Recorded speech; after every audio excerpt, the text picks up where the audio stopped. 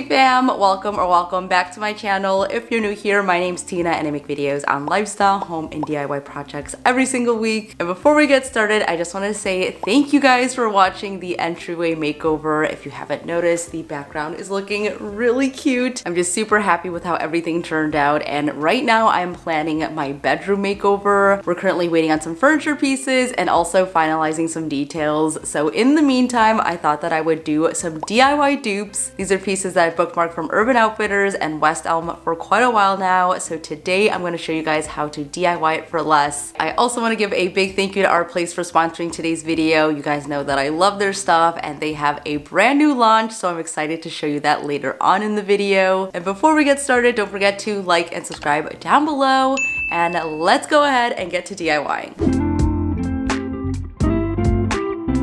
For this first project, I wanted to recreate this table from West Elm, and it's basically going to be a companion piece to the DIY coffee table that I made. I know a lot of you love that project, but it can be hard to find half round dowels, so I wanted to show an alternative. And also with this table, the fluting is a lot larger, so you're most likely not going to find a dowel this size, and if you do, it's probably really pricey, so we're going to find an alternative for that. And the price of the table is $200, and it's also out of stock right now. So I'm very confident that we could dupe this for way less, and I'll definitely share the project totals at the end. So let's go to the hardware and see what we can find. So for our base, I was on the hunt for some PVC pipe, and the one that I found was large enough at 1.5 inches, and the price was also really good, but it was 10 feet long, so it was not going to fit in my car. And they also don't cut the pipes in the store, so what did I do? I bought a pipe cutter and I started cutting the pipe in the parking lot.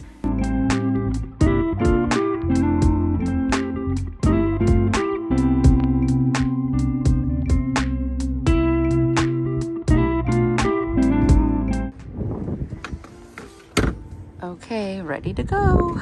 Okay, so not gonna lie, I felt a little bit awkward cutting the pipe in the parking lot, but you know what? It had to be done, and I got a few stares, but it was worth it because now they fit in my car and we saved some money.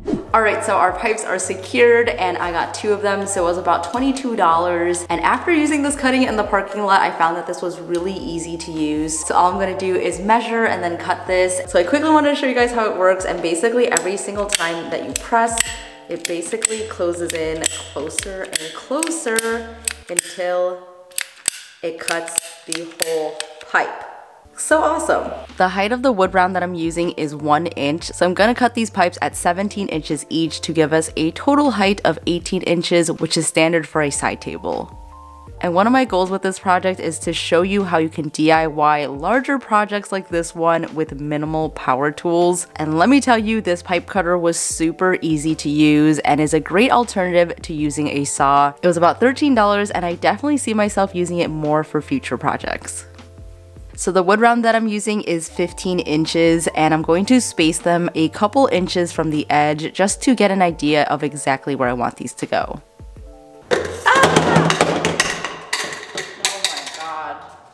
Okay, so this is the general shape that we are looking for, and in the middle here I wanted to make some round discs. That way we can have a perfect circle in the middle, and it will also weigh it down a lot better. So I'm gonna measure this to see the approximate length, so it's about 7 inches here. And my local hardware store doesn't sell rounds that are that small, so instead I thought that I would cut out my own. I have a bunch of scrap MDF here from the IKEA Calyx unit. This will be perfect. I'm gonna cut out 2 or 3 of these, and I'm just gonna use my jigsaw for that.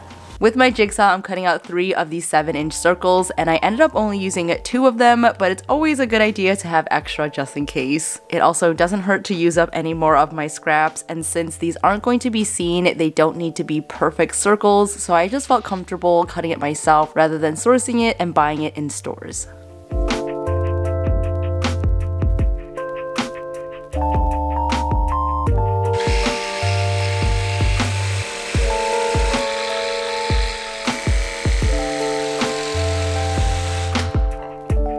To keep this in place, I found the center of the wood round and I just marked that off to place my MDF circle. And with some wood glue, I'm just going to place that on top and making sure that it's nice and centered. To make it super secure, I'm drilling in a pilot hole and then I'm just adding a screw straight through the middle.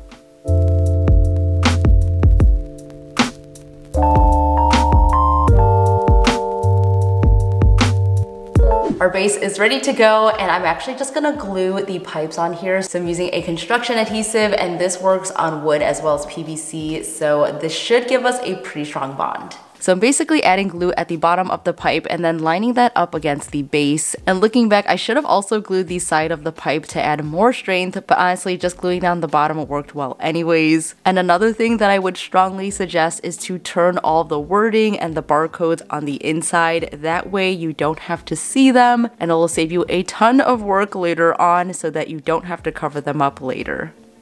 Alternatively, if you're using PVC pipe for a different project and don't want the wording on there at all, you could also just use acetone and that will wipe right off. These PVC pipes really did just the trick to achieve that look of the original West Elm one, and personally I find that these are also more readily available than half round dowels. I think they're also a great option if you want to create table legs or also want to create a fluted look with some larger dowels. I'll have these as well as all the other materials from this video in my description box below, so make sure you check it out. To make sure that the pipes were standing straight up, I went ahead and just placed another pipe in the middle, and this one's a little bit shorter to account for the thickness of the two MDF circles. And right on top, I'm placing the other MDF circle that we cut out. Not only is it going to help hold the pipes in place, but it's also going to help weigh the table down. I've been spending more time cooking, so we've been in the dining room and the kitchen a lot lately, and our place has just made cooking so much more enjoyable these days. I've been using our Always pan, which you can see in the background. It basically lives right there, and also our Perfect pot pretty much every day. They come in so many beautiful colors, and I recently just got another Always pan in the color Spice, so this is just a beautiful, rich pink terracotta color, and I love it so much. I'm really glad to have two now because that means that Brian and I don't have to share. We can actually cook on our own pans now. And not only is it beautiful, but it's also very high quality, and it's been so thoughtfully designed. So you can see right here we have the spatula rest, which perfectly fits right here. And when you open it, you also have the steamer basket. This is handy for pastas or vegetables or anything you need, and you can just lift it right up. It is seriously such a beautiful design. And along with that, you can also get add-ons like their bamboo steamer or their flipping plate, and their newest launch is the fry deck. When I first thought that our place was coming out with this, I thought it was just so genius and I totally needed one. Here it is. I got it in the color Spice to match with the rest of my cookware, and it comes in multiple colors and they're always coming out with new colors. So you can mix and match your cookware, and this just sits perfectly on your pot or your pan. This allows you to drip dry everything on the side, so whether you're making tempura or fish, or in my case, I love to fry up dumplings, so this has been a definite game changer. So I love this, and it's been the best companion just to make cooking a lot more fun. If you want to get your hands on any of the Our Place products, you can click on my link down below. And don't forget to use my discount code to get 10% off. I'll have all the details in the description box. And now let's get back to the project. Okay, so you can see this part kind of needs a little help attaching to the tops and make sure that everything is aligned. So I'm just going to use some hot glue to hold it in place since that'll dry pretty quickly, and then also touch it up with more of that construction adhesive. See, this holds it so quick and it attaches to the bottom, and that way there are no little gaps and everything is nice and straight. So if I was using half round wood dowels like I did in my previous projects, a brad nailer would work well for this part, but since we are working with pipes, these are hollow and we have to figure out another solution. And I think Gorilla Hot Glue is a great solution for something like this, especially when you need something that is fast setting, but also strong enough to hold things together while our construction adhesive dries. It's coming along, you guys, and now we just have to wait for it to dry. So I'm gonna put something heavy on top. That way it weighs all of this down to ensure that this glue has a really strong bond, and we'll just let that sit overnight. It is the next day now, and this is done drying, so I'm going to remove my paint. And then also this. And let's see. Oh yeah, that is really sturdy. Wow, okay, I'm very impressed. So the next thing I want to do, which is totally optional, is actually to fill in these gaps a little bit. So I'm going to put some caulk in there. Again, this is optional, but I thought it would give it a nicer finish, so I'm just going to go ahead and do that. I think that doing this extra step just makes it look a lot more finished, and it's also going to help avoid any gaps that might happen, especially during the paint process. And it really doesn't take that long to do. Most caulks also dry in about an hour, so I think it's definitely worth the extra work.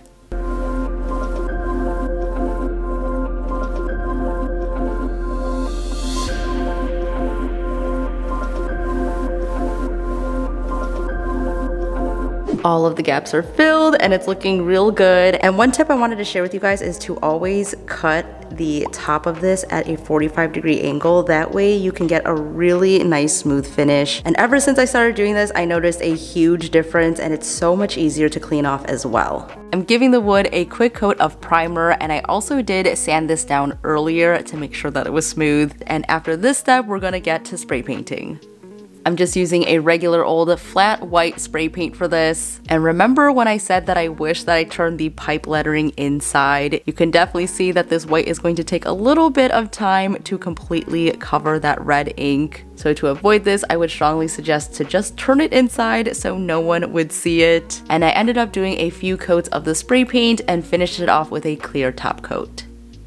I cannot believe how good this project came out, and I'm all about the fluted trend right now, so I think this looks just as good as the inspiration photo. And if you like this project, you can totally adjust it to create a larger or even a smaller one if you wanted. And all in all, I spent $52.32 to create this side table, which includes all of the pipes, the wood round, the spray paint, and even the pipe cutter, which is only a fraction of the original price of $200.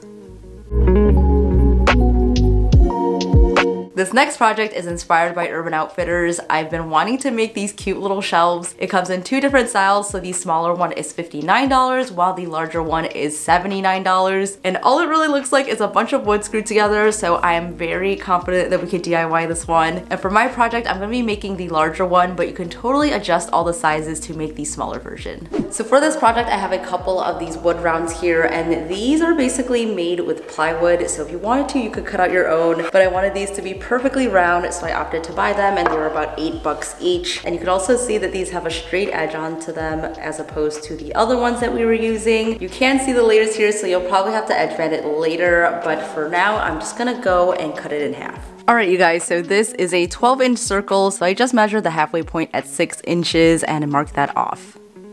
This was small enough to fit in my miter saw, so I just used that since it was easier, but you could totally use a jigsaw or even a handsaw for this part, and I ended up cutting 2 of these in half.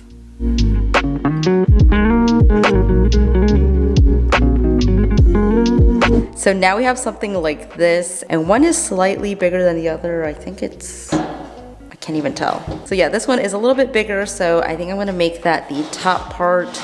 And then this is going to be the bottom shelf. So once we assemble it together, it's gonna look something like this.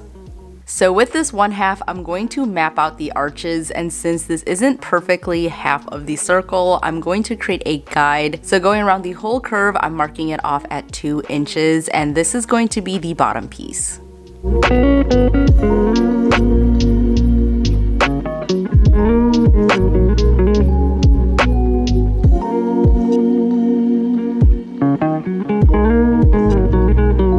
And to help me draw this, I used any round object that I could find that was about the same size, and this way I could just line it up with all the marks and trace it. We're going to repeat this process with the other arch, but this one is just going to be 1 inch all around to sit on top of the 2-inch arch.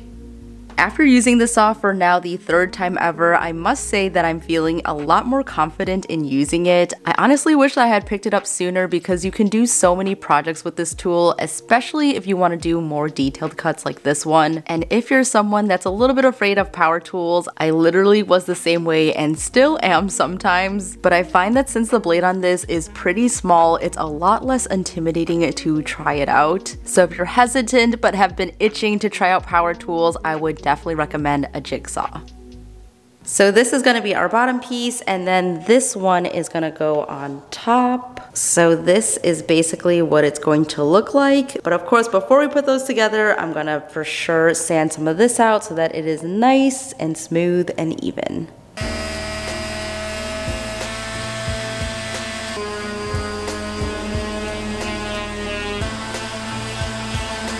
I'm loving how this is looking, and now we can put this top part, and it looks really good. I'm going to use wood glue to attach them together. So we've got our wood glue in there, and to make sure that they actually stick together, I'm just going to clamp them in place and let it dry. Alright, so in the meantime, I'm going to work on the wood part of the shelf, and first we're going to need to edge band the side just to make sure that all those layers are hidden. And all you need for that is an iron, and I learned that you really don't need to press it on for a long time to get it to stick. I definitely found out the hard way that if you press it on for too long, it actually will not bond and will ruin that glue underneath. So I'm just going to press it for a few seconds at a time until I notice it sticking. To cut off the excess, I'm using my edge band cutter here, and it has these little blades on each side. And to be honest, this still is really tricky for me, so if you guys have any tips, please let me know in the comments. I definitely erred on the safer side, and I left a little bit hanging off just so that I could use my box cutter to cut the rest off myself. Now we're going to give that a little bit of a sanding, and it's ready for stain. And before I start staining, I'm using a wood conditioner. This is an extra step, but it definitely helps avoid getting any blotchy stains on the wood. Then after about an hour, I actually put another layer of the wood conditioner, and then I use my actual stain on top of that. I'm using special walnut here, but I didn't want it to be super dark, and I also didn't want to buy another stain, so adding in that wood conditioner helped lighten it. And after this is dry, you could just seal it up with whatever top coat you want, and you guys know that my favorite is polyurethane, so I'm just going to do 2 coats of that. Alright, so this has dried down now, so we can remove the clamps. Oh my god, it's so cute! I love this so much. I think it looks really cute, and now we can paint it. You can totally paint this however you want, but I'm gonna go with the original and paint it white. But before we do that, I wanna make sure that I prime this just because wood is quite porous, so I wanna make sure that I have a nice primed layer before we paint on top.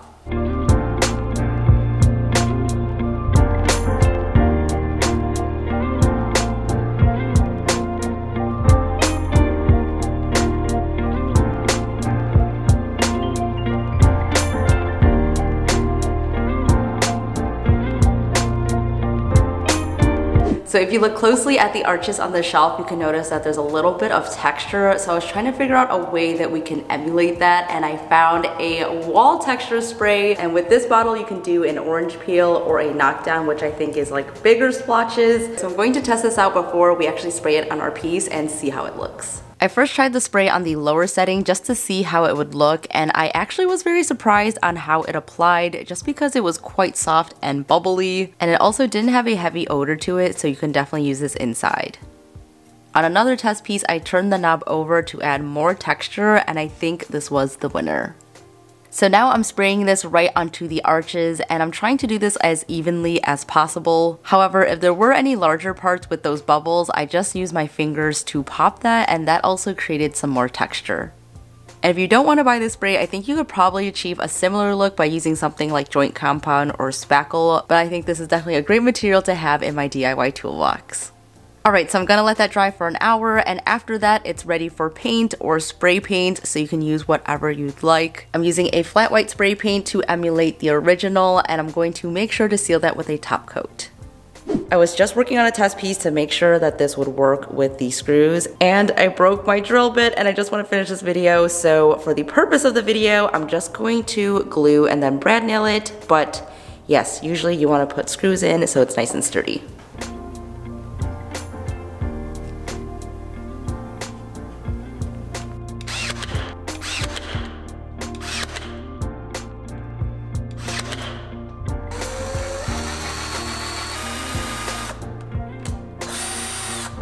To hang this up, I'm using some D-ring hangers on the back, and we are good to go. This shelf is just too cute. It is simple and minimal, but still playful and trendy. I spent a total of $30.16 on the wood, the texture spray, and the hangers, and the rest I already had on hand, so this is a super affordable project. It adds just the right amount of boho to any space, and I am loving it.